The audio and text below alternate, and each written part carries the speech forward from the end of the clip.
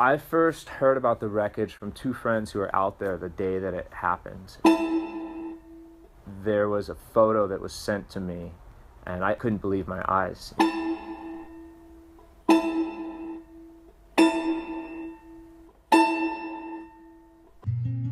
Todos Santos is unquestionably one of my favorite waves in the world. The beauty of it, the solitude that you can experience surfing out there on some days, the diversity of the waves out there, it breaks from 2 feet on up to as big as you want to surf it.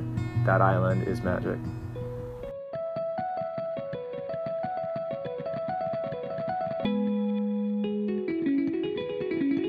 From when I first saw the photographs of the boat to actually going out there with the permits and the team, it was a lot of work, but a very seamless effort because the right people were involved to facilitate it. Save the Waves' approach to protecting these places is very pragmatic. Every surfer has a responsibility to look after the areas and breaks that they love. It's the very least that you can do.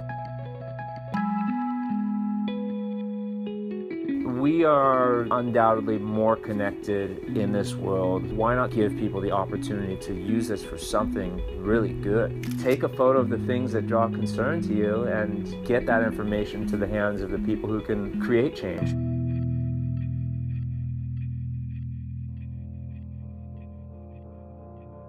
The app couldn't be any easier to use. You open it up, you take a picture of whatever threat it is that you're observing, select from a drop-down menu what exactly that is, geotag it.